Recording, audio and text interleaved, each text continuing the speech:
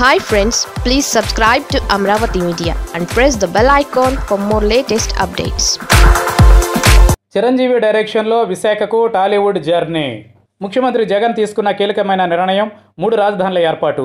దీనికి కోస్తాలో 2 జిల్లాలు తప్ప మిగిలిన ప్రాంతాల నుంచి మద్దతు లభిస్తోంది. ఇక సినీ పరిశ్రమ అయితే గతానికి భిన్నంగా జగన్కి ఫుల్ సపోర్ట్ అంటోంది.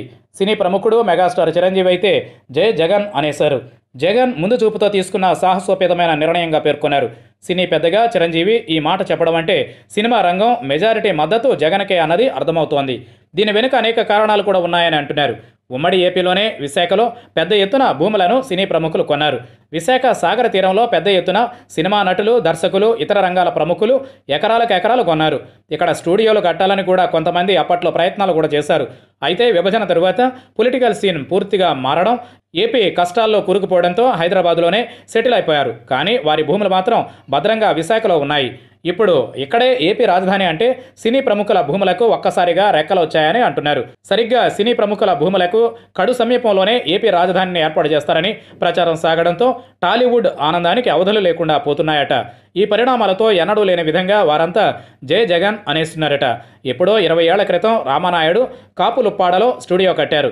అనవసరంగా కట్టామని ఇప్పటి వరకు బాధపడిన వారికి విశాఖలో రాజధాని ఏర్పాటు అతిపెద్ద శుభవార్తగా ఉందని అంటున్నారు. ఇక మరో ప్రముఖుడు దివంగత అల్లు రామలింగయ్యకు 10 ఎకరాల భూమిని అప్పట్లో ప్రభుత్వం కేటాయించింది. అలాగే ఎంతోమంది నటులకు ఇక్కడ భూములు ఉన్నాయి. ఇవన్నీ నిన్నటి వరకు మట్టిగానే ఉన్నాయి.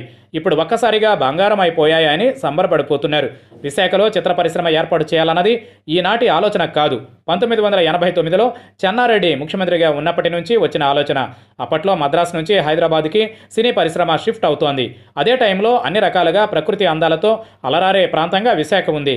దాంతో విశాఖలో చిత్రసీమ తరలి వచ్చేందుకు వీలుగా కాంగ్రెస్ ప్రభుత్వాలు అడిగిన వారికి అడిగినట్లుగా భూములు ఇచ్చాయి. ఇప్పుడు వారికి అవి కలిసి వచ్చే అవకాశం ఉంది. ఎటు రాజధానిని విశాఖకు తరలిస్తున్న వైసీపీ సర్కార్ ఇప్పుడు పనిలో పనిగా సినీ సీమను కూడా విశాఖలో ఏర్పాటు చేస్తే అభివృద్ధి శరవేగంగా సాగుతుందని అంటున్నారు. టాలీవుడ్ సందడి చూస్తూ ఉంటే సాగర తీరానికి తారాతోరణం తరలి వచ్చే అవకాశాలు ఎక్కువగా ఉన్నాయని చెబుతున్నారు.